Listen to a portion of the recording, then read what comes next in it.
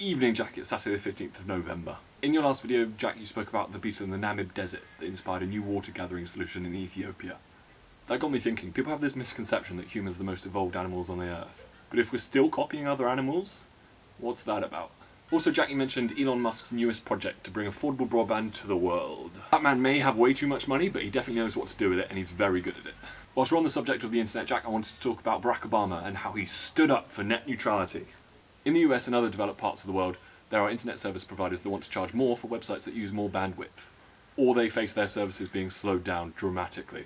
So essentially what this means is that people that pay more get a faster service, which may, on first glance, seem fair. But I guess that depends on your definition of fair. To me, it seems unfair that the only sites that can give a good service are those that can afford it. We, Barack and I, believe that this would lead to the fashion of the rich getting richer and the poor getting poorer would spread to the internet, just like everything else in the 21st century. And while I wouldn't like to speak for Tim Berners-Lee himself, as the inventor of the internet and a guy that made no money from doing so, I'm sure this is not what he wanted to see from the internet, and I know that he's a huge supporter of net neutrality also.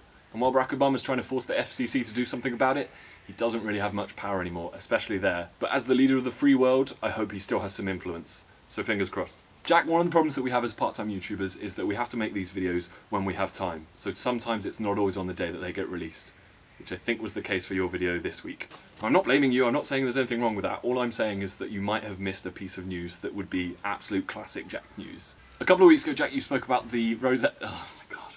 My sister just mooned me. Stop it, please. Please stop. Please. Never turn into your mother, Olive.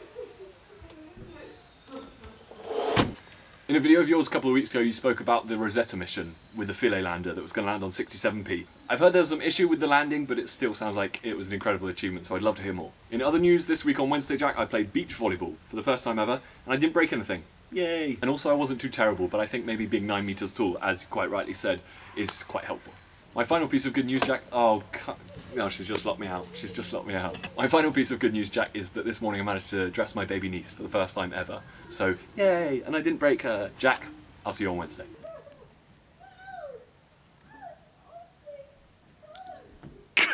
That's what I have to deal with.